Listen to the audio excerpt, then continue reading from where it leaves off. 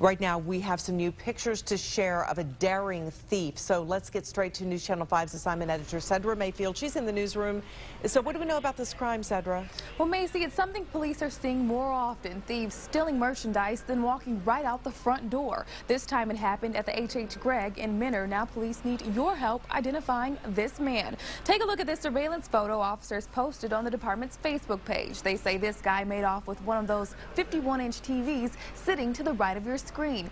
In this next photo, you can see him carrying the big TV box out to a waiting van. Now, police describe that van as a Mercury, but do not have a license plate number. Now, they're turning to you for help. If you know who this guy is or who this van belongs to, call the Mentor Police. Macy, I'll keep checking in with police and let you know if they make any arrests. All right, Cedra, thanks.